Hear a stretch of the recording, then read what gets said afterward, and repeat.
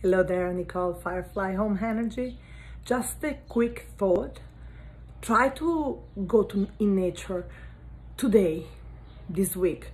If you haven't taken time for yourself, if you didn't relax lately, if you're stressed because everything's starting again, you have problems, COVID stressed you out, just take time and go in nature.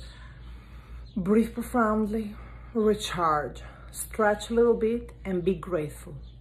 Find one thing to be grateful about your day every night before going to bed. If you're walking in nature, if you're strolling in nature, make a little list in your head of all the things that you're grateful for in your life, all the people, all the blessings that you receive, all the help. And then think, how can you help people back? How can you give this blessing back to someone maybe in need?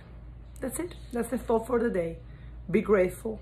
Gratitude makes miracle happens. Bye.